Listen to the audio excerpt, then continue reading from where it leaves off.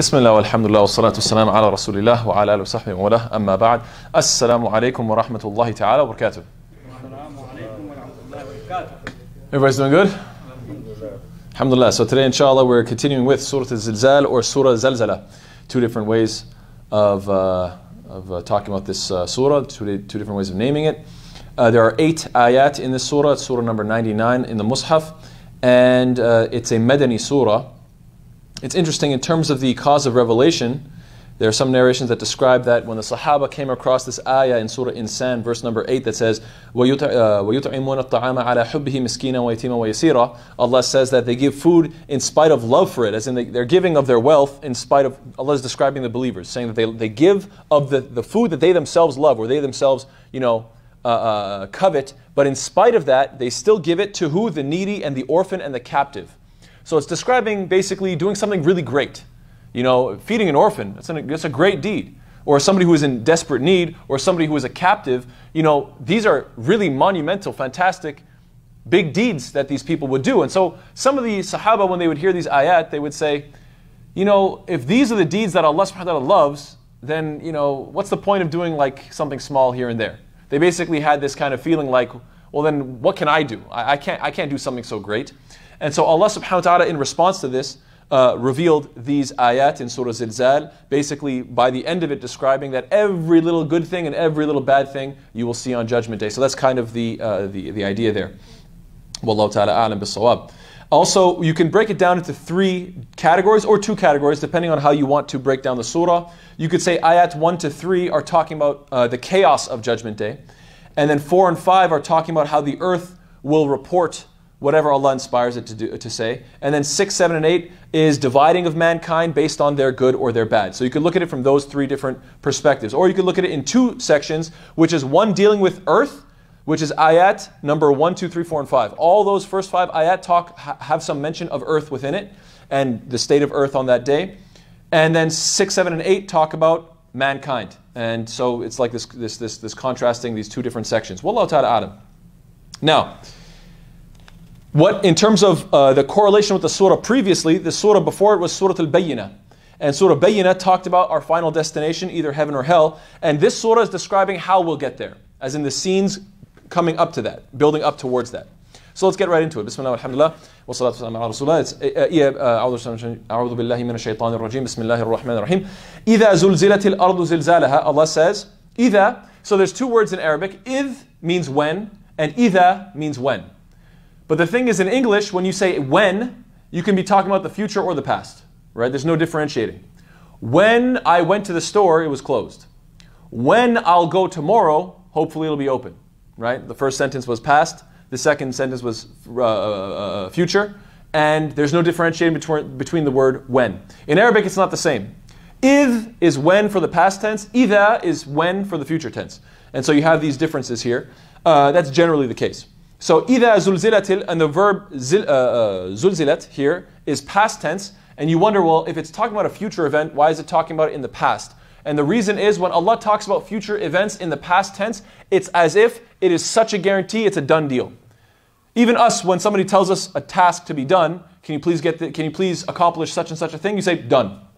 Done, you're talking about it in the past tense, but you mean that's going to be done. Right? But you're speaking about it with such certainty. So إِذَا, when in the future, زُلْزِلَتِ الْأَرْضُ زِلْزَالَهَا.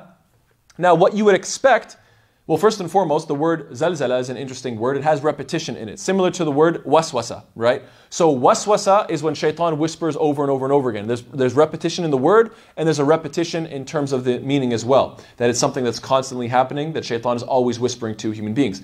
Zal, I guess you could say the root of the root, is zal. Zalla means to slip. So zalzala is when people are slipping over and over and over again because the shaking won't stop. It just keeps on shaking and keeps on shaking. That's the implication here. إِذَا زُلْزِلَتِ, when the earth is shaken with, you would expect Allah would say zilzalan. Zilzalan would be called, if you guys aren't familiar, I apologize, but let me just go through it so you hear these terms. Inshallah, it'll inspire you to learn more Arabic grammar, inshallah. Zilzalan would be the maf'ul mutlaq, which is basically when you repeat the root of the word, but in its masdar, in its infinitive form. And the idea is to give it some sort of weight. Like if I say, ضَرَبْتُهُ ضَرْبًا, I hit him with such a hit. I hit him with the hit that you couldn't even imagine. Wow, it was like a knockout blow, you know. ضربته means I hit him. ضربا, like a hit, like an incredible hit. So you would expect it to say, إذا زلزلت الأرض زلزالا. When the earth shakes, it's mighty shake, or a mighty shake, or a great shaking. But instead, it's a rough translation, of course. But instead, what we find is zilzalaha, it's shaking, which is interesting because it can imply a few things. One, that when it shakes its, or it is convulsing or has an earthquake with its most unique or most epic convulsion, its most epic shaking. That's one interpretation. Another one is when it shakes, the shaking that it was made for, as in this earth was designed in such a way that it has an expiration date. And that expiration date is on its way. It was designed for this one big blowout, if you will. Because obviously we know that when an earthquake happens, it happens in one region. It doesn't happen everywhere. This is going to be unique. It's going to be the whole earth is going to be shaking all at once. So it's going to be something that you've never experienced before. It's going to be very unique. And it's going to be also the third interpretation that when the earth shakes, it's final shaking. It's last go, if you will. So these are different ways to look at it. Wallahu ta'ala a'lam. Of course, inshallah, the believers will be protected on that day because Allah knows, Allah subhanahu wa ta'ala protects the believers. But it's also interesting here. There's something that we need to keep in mind. That when it comes to this surah, there's two different opinions. That one is that, so imagine that people are living their normal lives and then Judgment Day starts to happen, right? And that all these events, you know, the universe starts falling apart and the earth starts shaking, and so all these different things take place, right? It's described in various places in the Quran. But one idea is that this is when what Allah is describing here is at the beginning of that Judgment Day, and then everyone's going to die. Another interpretation is that everybody's dead, and then the horn is blown, you know, once to kill everyone, and then the horn is blown a second time, and everybody is resurrected. And when they are resurrected, that's what this is describing. So the second interpretation is what? When the earth shakes its violent shaking is describing actually when everybody's already dead and now they start to become revived. And now they're on this giant plain.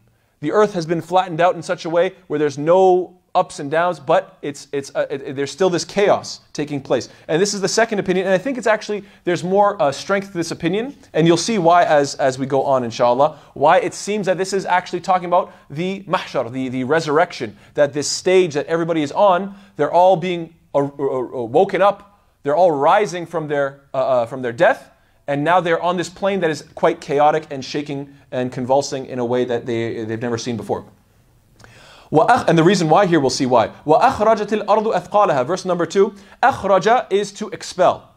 And the earth, وَأَخْرَجَتِ الْأَرْض, and the earth expels أَثْقَالَهَا. It's thiql. Thiql, the plural, thiql means something that is weighty, something that has weight. It could refer to furniture, it could refer to things, your luggage, things that you carry. But thiql basically, it comes from thaqula, to be heavy. Thaqil means something that is heavy, right? And so athqal, it's burdens. The things that it was holding within, the things that it had within it. So basically the earth is now, if you will, vomiting up. It is spewing out whatever was within it. So this has a few interpretations, three of them particularly. One of them is that the earth will spew up its treasures. And this is another reason why I think it makes more sense that this is talking about after resurrection.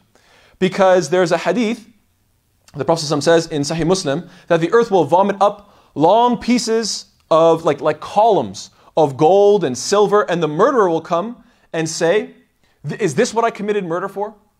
And then the one who broke his family ties will come and he will look at this gold and the silver, or these rubies, these treasures all pouring out of the earth, and he will say, is this what I broke my family ties for? And then the thief will come and say, is this what I got my hand cut for?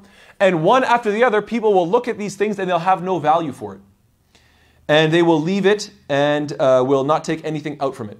So this hadith in Sahih Muslim is describing this scene in such a way like the people don't care. And to me, I would think that if this is near the end of time, where people are not sure if this is going to keep happening or if they're going to die or they don't know what's going to happen, maybe people would still be covetous. But if they've already died and they've already been, now they're resurrected and they know that the judgment is coming, then when they see gold and silver and so forth, they're going to be like, what am I going to do? What am I going to do with this? Going to gather it and start a shop? I can't do nothing with this. So obviously, I shouldn't say obviously. It seems to be, from my perspective, Wallahu ta'ala alam, it seems the stronger opinion is that this is after people have been resurrected. The earth is shaking, it's vomiting out all these different precious materials, but people do not care for it. That's one opinion. The second opinion is that it's talking about the earth's information. وَأَخْرَجَتِ الْأَرْضُ أَثْقَالَهَا. When the earth discharges its burdens, it's talking about all the things that it was holding back, all the things that it knew, all the secrets that it kept, that it witnessed, and that it didn't have the opportunity to say. Now it starts to say it all. I'm going to get more into this when we talk about ayat number 4 and 5 in just a moment, because those ayat seem to really specify this perspective. So I'm going to save that for then. The third opinion is that the thing that is heavy is us. Because Allah describes us as something heavy. When Allah in Surah 55, Surah Rahman, Allah mentions in verse 31, سَنَفْرُغُ لَكُمْ أَيُّهَا الثَّقَلَانِ We will attend to you, O thaqalan, O two weighty things, O two prominent things, heavy things. So Allah refers to the human beings and the jinn as things that are thaqil, thaqalan, two heavy things. So if Allah says it's going to expel athqalaha, its burdens, one interpretation is what?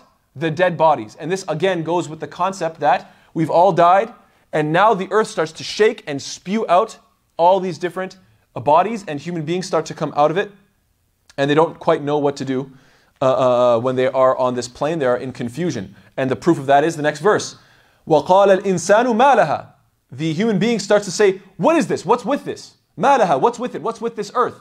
So this could refer to the fact that the earth won't stop shaking. This could refer to the fact that they were resurrected. This could refer to the fact that the earth is now speaking or keeps shooting out its treasures.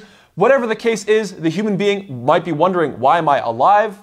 So all of these indicate that the human being is in pure confusion. Malaha, what is with this? What is going on? What is with this earth and what is this scene? It's also interesting that Allah used the word insan. This has two implications. One implication is that it comes from nasiya, which means to forget, because a human being is forgetful. So Allah has sent messengers that reminded human beings what's going to happen, but yet they forgot. So they're saying, what's happening today?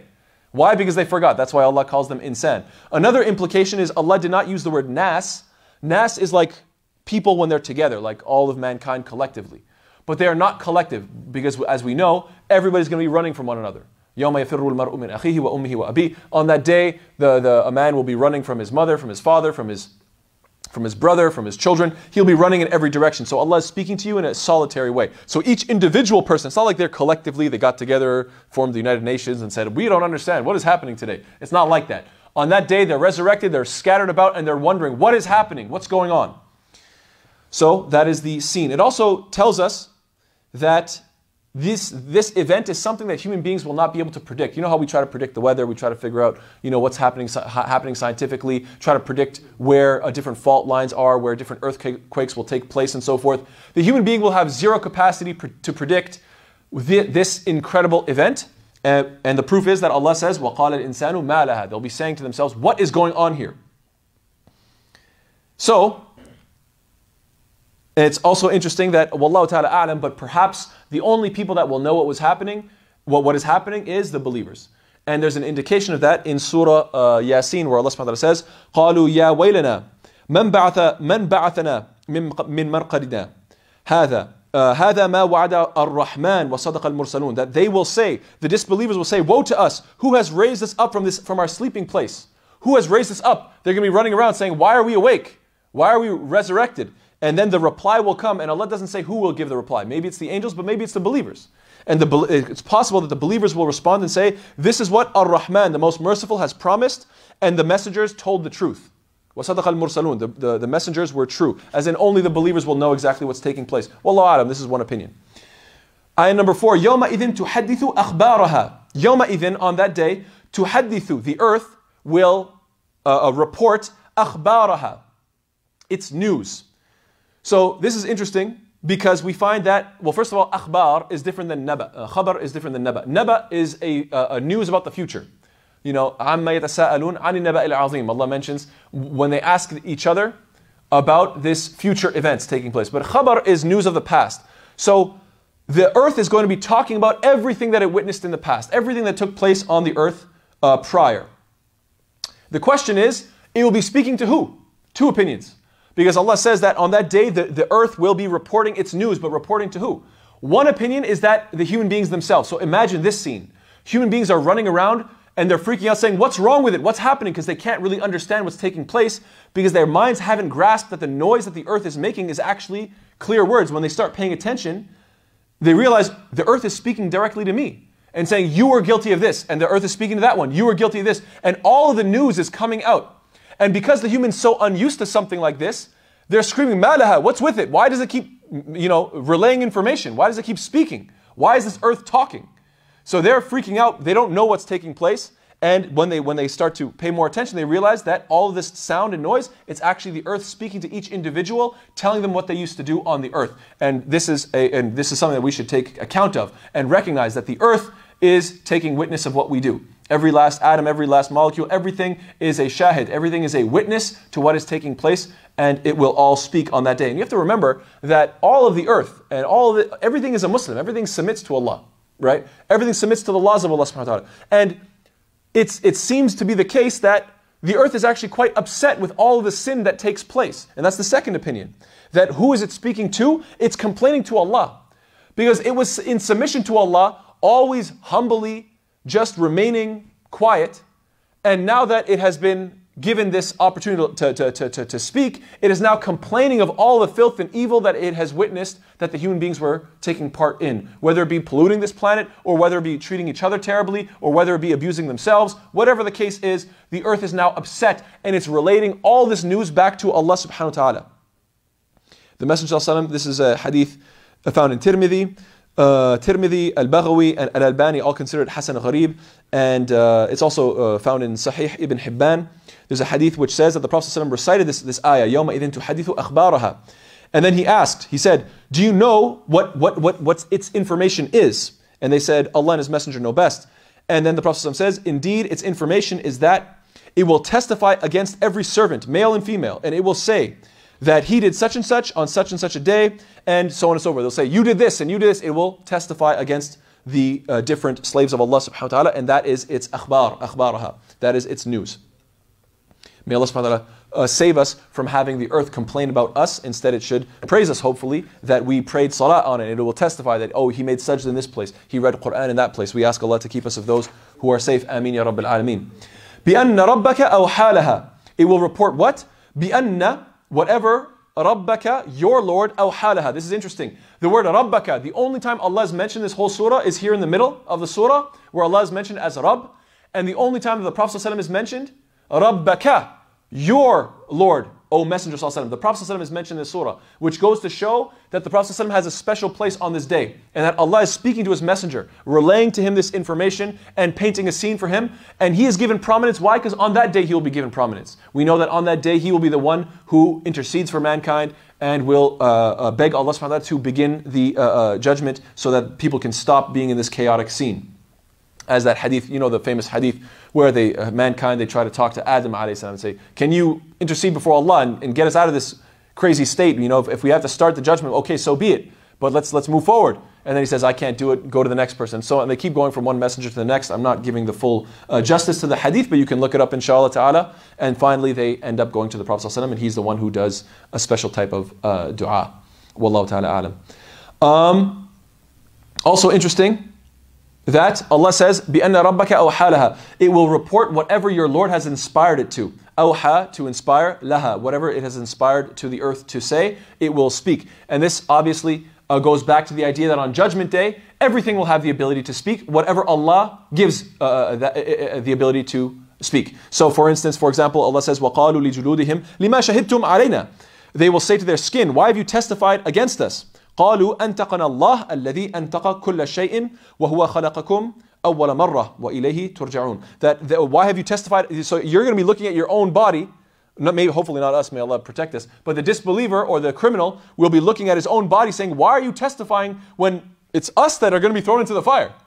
And then they will respond, the skin will and the bodies will respond and say what? We were made to speak by Allah who has made everything to speak. The idea of communication, this is a gift from Allah subhanahu wa ta'ala. And so whether it be the earth or whether it be your skin, Allah will give it this miraculous ability to communicate. يَوْمَئِذٍ يَصْدُرُ النَّاسُ أَشْتَاتًا لِيُرَوْا أَعْمَالَهُم. That day, people will be separated into categories. يَوْمَئِذٍ يَصْدُرُ النَّاسُ. Mankind will be driving towards أَشْتَاتًا. Groups, لِيُرَوْا أَعْمَالَهُم. Li, so that, yuro, they will be shown أَعْمَالَهُم. They will be shown their deeds. So this is interesting. In terms of being separated into groups, there's two opinions. One is that they'll be separated into groups, as in everybody will be separated into the groups according to their deeds. Now this is a very, this has evidence. Allah says in Surah Naba, يَوْمَ يُنفَخُ فِي الصُّورِ فَتَأْتُونَ أَفْوَاجًا. The day that the horn is blown, and you will come forth in multitudes, in different groups. So this is one evidence for it. So the idea is what?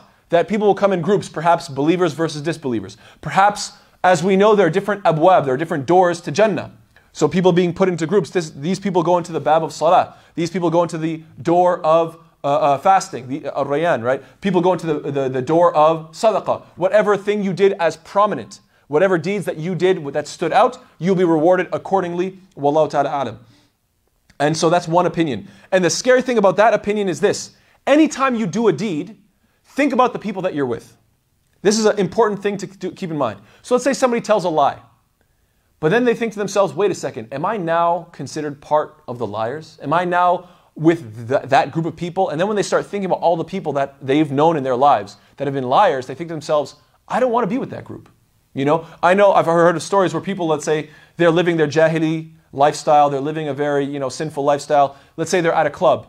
And then they have a moment of reflection, a moment of realization. They look around and they say to themselves, what if I died here? Is this where I want? Is this where my journey ends? Is this where my life concludes?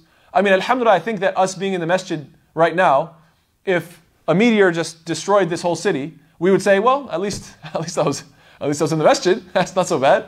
Alhamdulillah, that's a good place to go. At least I was in good company. So you always want to think about who are you hanging around and what deeds are you doing that put you in which categories, amongst which people.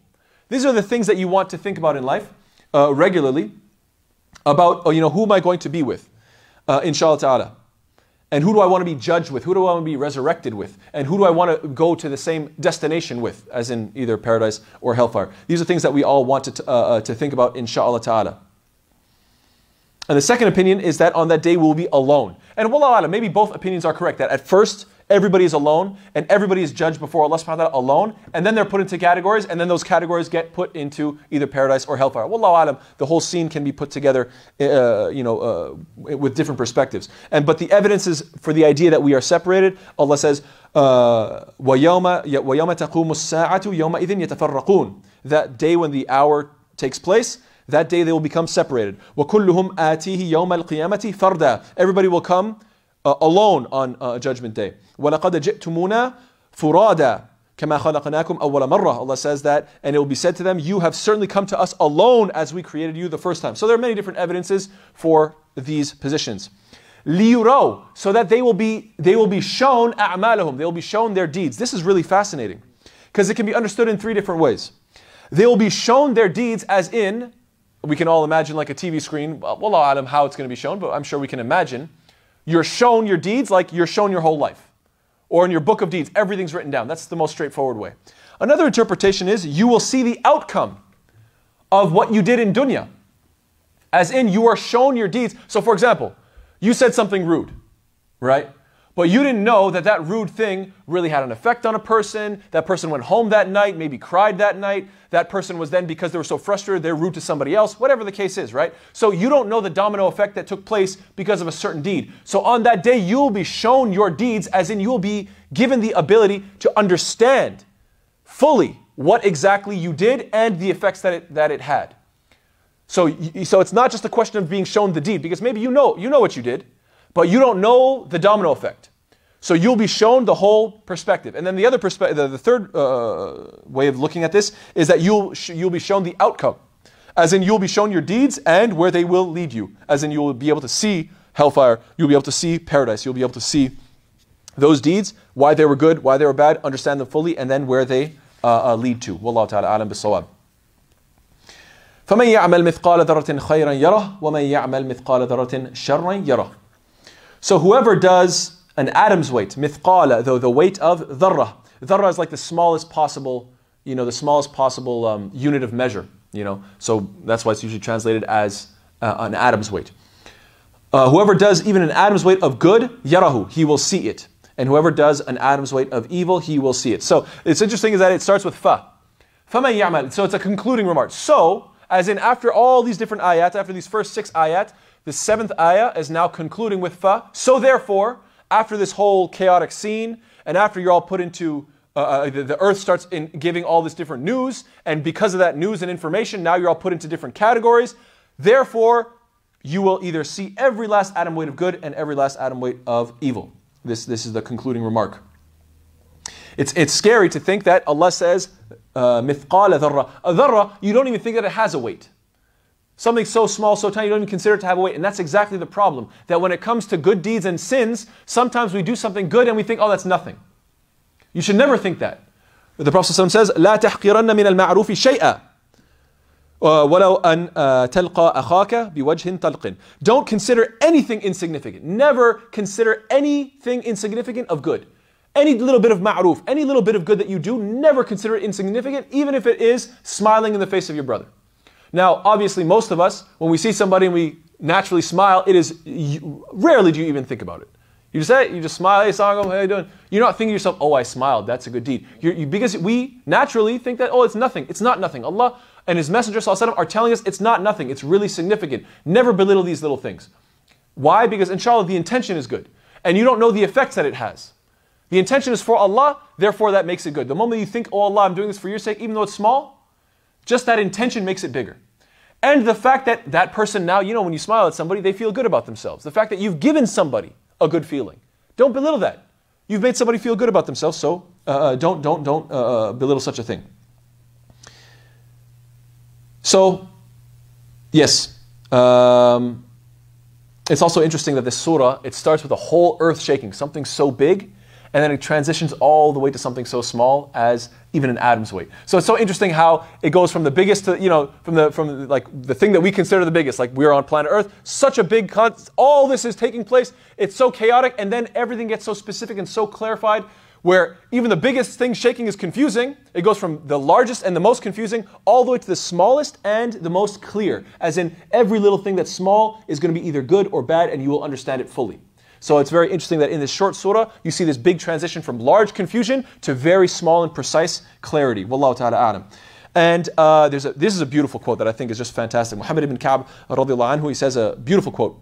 فَمَنْ يَعْمَلْ مِثْقَالَ ذَرَّةٍ خَيْرًا يَرَى مِنْ كَافِرٍ يَرَى ثَوَابَهُ فِي الدُّنْيَا فِي نَفْسِهِ وَمَالِهِ وَأَهْلِهِ وَوَلَدِهِ حَتَّى يَخْرُجَ مِنَ الدُّنْيا وَلَيْسَ لَهُ عِنْدَ اللَّهِ خَيْرٌ. Allahu Akbar. See, look at this. And then he continues, but he just flips it. Let me just break it down so I don't make it easy, inshallah. When we listen to this surah, we think to ourselves, whoever does an atom's weight of good is going to see it. That must be referring to the believers. And whoever does an atom's weight of evil is going to see it. That must be referring to the disbelievers. But then there's an issue. If you look at the previous surah, Surah Bayyinah, إِنَّ الَّذِينَ كَفَرُوا مِنْ أَهْلِ الْكِتَابِ وَالْمُشْرِكِينَ فِي نَارِ جَهَنَّمَ خَالِدِينَ. So Allah subhanahu wa ta'ala concludes the previous surah with disbelievers and then believers, right? So why is it that in the next surah it concludes with good and then bad? So one interpretation is no, there is continuity. The verse that's talking about you will see every good is actually a threat to the disbelievers, and you will see every evil is actually the reward of the believers. And now you think to yourself, no, you're getting it backwards. No, I'm not. The opinion of this one Muhammad ibn Ka'b radiallahu anhu is that no, it's flipped, and I'll explain why. It's so fascinating, it's so very interesting. The idea is this: the disbeliever will be brought on Judgment Day. He'll be shown every last good deed he ever did, even to the point of the atom's weight. Every last good you've seen. And then he will be shown whatever good that you did, that's why you got the reward in dunya, in your body. That's why you got the reward of dunya in your wealth. You got the reward in dunya for this deed, for this good deed, in your family, in your this, and everything's going to be listed. Remember that time you gave charity? Here was your reward. Remember that time you were kind? Here's your reward. To the point of the atom's weight. And then after all that is explained, it will be said to him, look, for all the good that you've done, you've been rewarded in dunya. You never did it for my sake. You never did it for Allah's sake. You were never sincere to me. In fact, you disbelieved in me. You have nothing to do with me. And now you are 100% justified to go to hell. Essentially. Which is a very, very scary concept. Because, again, we have to always remember that in the Quran, you never find that the disbelievers that are going to hell, they ever say this is unfair. You never find them complaining and saying this is unfair. In fact, you find the opposite in Surah Mulk. When the when the angels are just about to push the disbelievers into hellfire, they give them one last psychological torture before the physical torture. They ask them, "Alam ya'tikum nadhir?" Didn't a warner come to you? Just to burn them, just to burn them internally before the externally. قالوا بلى قد جاءنا نذير فكذبنا وقلنا ما نزل الله من شيء. So what is their response? They say, yes, of course, messengers came to us, but we denied them. فكذبنا وقلنا ما نزل الله, and we said that no, Allah didn't reveal anything. So they completely denied. So they are going to testify right before they get pushed in the fire. Didn't a warner come to you? They say, yes, I did. I was warned, but I didn't pay attention. This is exactly why I'm getting what I deserve. So they never complain. So this is another pushing in that same direction, the idea that what? They'll be shown all their good deeds to the point of an atom's weight, and they will have nothing in front of Allah subhanahu wa ta'ala. And they'll know it.